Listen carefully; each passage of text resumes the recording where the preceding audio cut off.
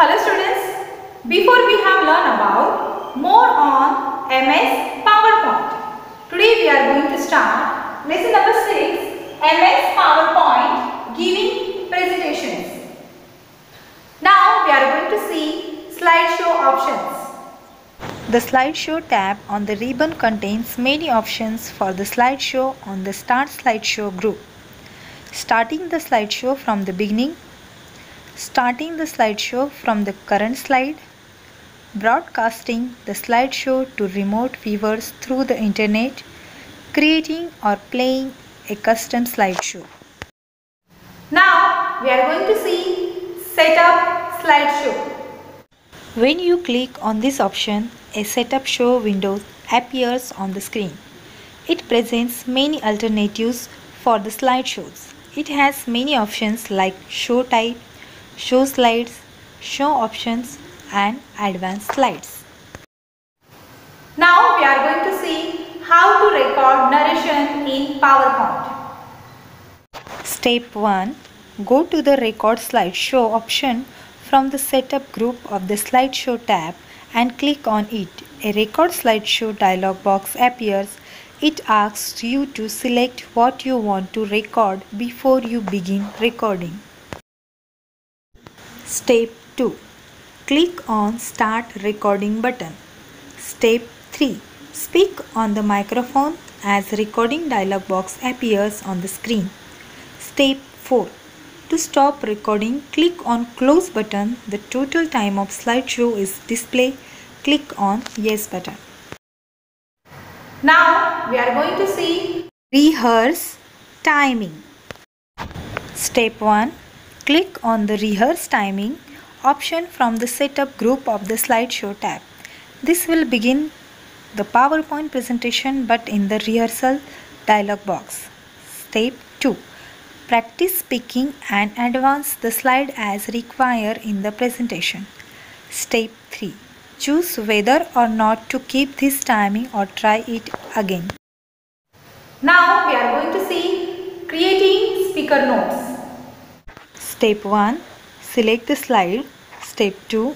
Go to View tab of MS PowerPoint window and select Note Page option from the Presentation Views group.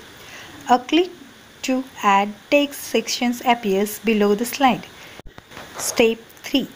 Type in the notes for that slide. Now we are going to see printing a presentation. Step 1. Click on the File menu button. A drop-down menu appears. Step 2. Click on Print option. Various print options are displayed. Step 3.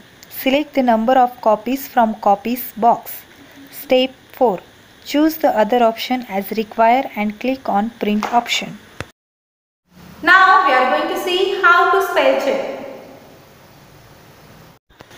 Step 1. Go to the Review tab and click on the Spelling button in the Proofing group. A spelling checkbox appears. Step 2. Change the spelling or ignore the suggested changes. Now we are going to see how to run a slideshow.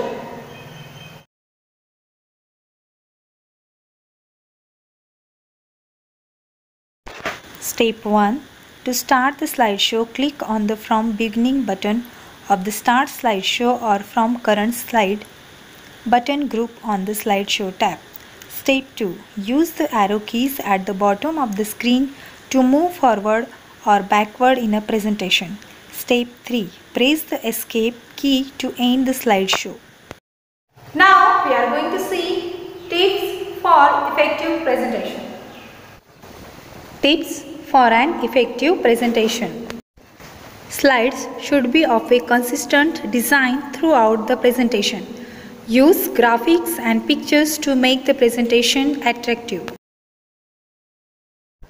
Remove unnecessary information and graphics. Use contrasting background and text colors. Use maximum 3 fonts for the text in a presentation. Keep the fonts consistent throughout the presentation. Identify the critical information for your presentation. Use not more than 6 bullets per page. The text under bullets should be short ideas, not complete sentences. Add web links to your presentation. Use hyperlinks between slides. Today we have learned about features of PowerPoint. Okay, thank you. Have a nice day.